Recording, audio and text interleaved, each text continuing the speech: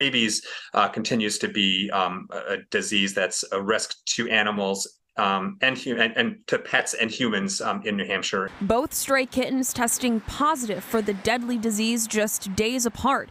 One kitten injured and cared for before showing symptoms of rabies. Dr. Benjamin Chan from the DHHS says right now it's unclear exactly how the strays became infected. However, he does say it's likely they were exposed from a wild animal carrying it. But we can't rule out the possibility that there may also be rabies within a feral cat population in the North Conway area. DHHS working to figure out how many people potentially came in contact with the two kittens.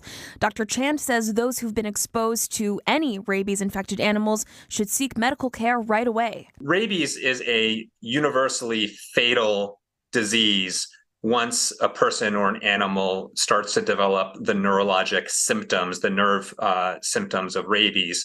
But it's also entirely preventable. It's a combination of a series of vaccines and also rabies antibody, what we call immune globulin, that can be administered to somebody who's been exposed in order to prevent them from going on to develop disease. He says no human in New Hampshire has been infected with rabies in decades, but that doesn't mean it's not still out there. Not everybody needs to be, going out and seeking, rabies vaccines.